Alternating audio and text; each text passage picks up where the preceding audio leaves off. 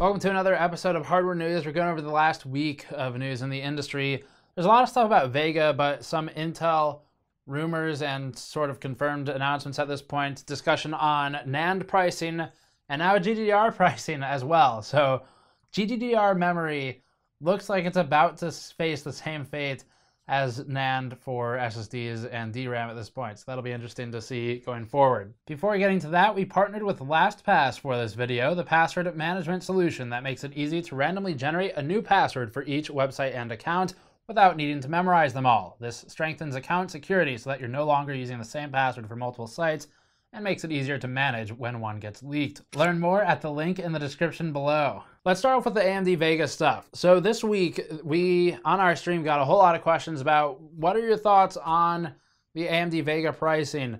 And for those who aren't aware, basically the rumor was from Gibbo at Overclockers UK that basically the initial MSRP for Vega products, 64 and 56, was only going to last for about a day before that price increased.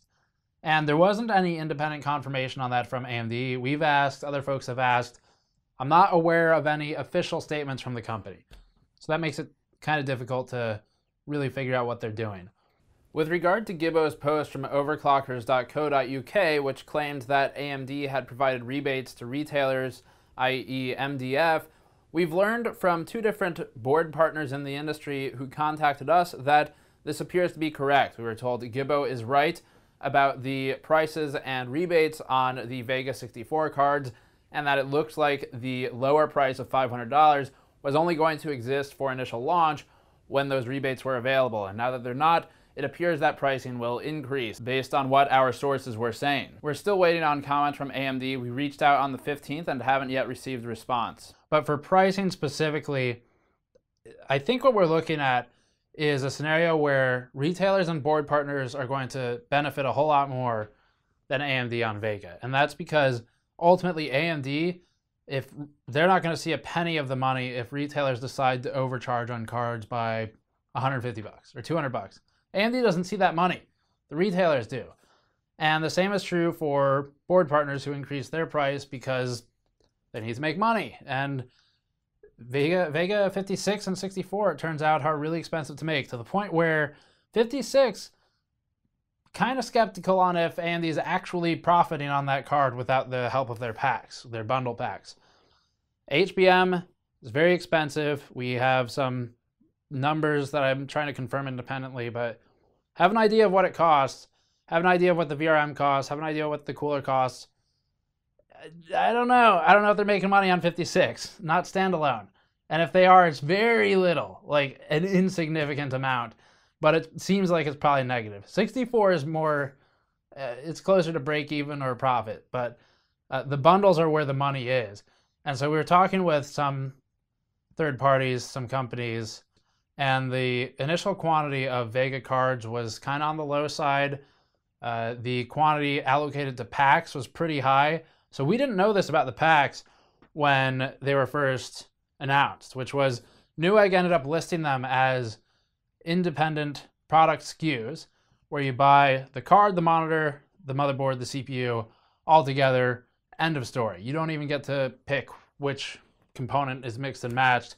It's just either it exists in a SKU or it doesn't.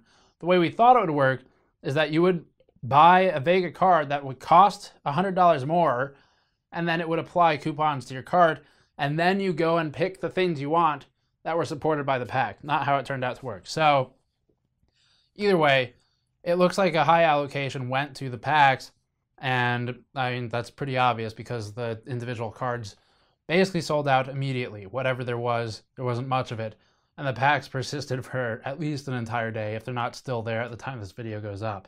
So interesting scenario. It looks like AMD is trying to make some money back, but either way, we're not sure on the pricing concerns. We're not sure if it's going to go up and stay there or not. And we've tried to confirm it, but we haven't gotten a response yet. So can't really go too far with that story right now. As far as the different heights on GPU and HBM, so we talked to just one AIB partner right now. I haven't spoken to enough to really make a firm statement on this, but the concern was basically that GPU height and HBM height are different on Vega, and so you might have concerns with applying an aftermarket liquid cooler. And it sounds like the difference that exists is less about height and more about the adhesive used. I guess it's a silicone versus something else. I don't have the full details, but it sounds like that's more of the difference than height. That said, we bought some stuff that will help us check the height on at least our unit, and hopefully other reviewers who have Vega or other users who have Vega can follow our steps and check the height of the HBM and the GPU on your units. Then we can all compare data, and we'll be doing that separately, probably in just a small article. So that's the initial stuff. We have some other interesting news on our overclocking efforts with Vega 56 we'll be talking about in our hybrid mod, which we're filming shortly and will be up probably the day after this goes up. And while we're on the topic of prices and video cards, some more unfavorable news, I guess. Digitimes reported that GDDR prices, or specifically video card memory prices, not sure if HBM is included in that, but potentially, those prices apparently have gone up by about 30.8% for orders placed in August. So that's the cost to the manufacturer by the supplier. Went up from $650 per order to $850 per order per unit. I believe it's a single module that they're talking about for that price. And HBM, GDDR5 and 5X, those are basically the second most expensive components on a video card after the GPU proper. And then you have things like the cooler sort of down towards the end, VRM around where the cooler is. But prices on those look like they're going up 31% for these suppliers. That may affect consumer prices as well. If it does, we won't see the impact of those prices for probably another couple months. But it'll be hard to discern the difference from that versus the difference from mining. Still, keep an eye out to see if there's another price surge. In Intel news, their 8th generation Coffee Lake CPUs are to be announced on August 21st officially, and that's for mostly purported quad-core i3 parts, though there will be others as well discussed.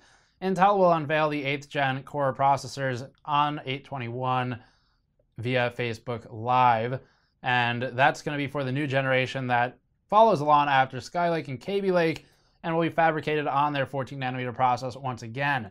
This coincides with Intel's process architecture optimization cadence, as they ditched the TikTok cycle many years ago, even though it was only discussed recently. Intel is still transitioning to 10 nanometers. That'll be Cannon Lake, and Coffee Lake is the filler, along with Skylake X, as we wait for 10 nanometers. And here's something that, this was probably discussed a week or two ago now, but is worth mentioning. The current, well, our for sure understanding at this point is that Coffee Lake will not use the 200 series boards for Intel. So you're gonna have to buy a new motherboard, which is sort of what Intel generally does. So new motherboards will be required, most likely, and then there are rumors that the i3s will be quad cores. I think that's more or less confirmed at this point, with discussion about 6 cores also on the table.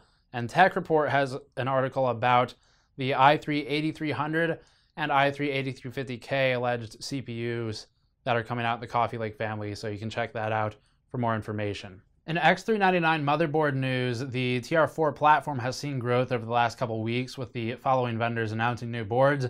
MSI has the X399 Gaming Pro Carbon. ASRock has the Fatality X399 Professional Gaming Board and the X399 Tai Chi. Asus has the ROG Zenith Extreme, which is what we tested on, the ROG Strix X399E Gaming, the Asus Prime X399A, and then there are a couple of other boards in the works from other vendors as well. EK Waterblocks has been in our news segments a lot lately. They're pushing a lot of products these days, and their newest one is Waterblocks for RX Vega. Those will come in either bara electrolytic copper base or nickel-plated base for the cold plates, and they're full coverage blocks. They can be paired with a clear top or a black top if you prefer.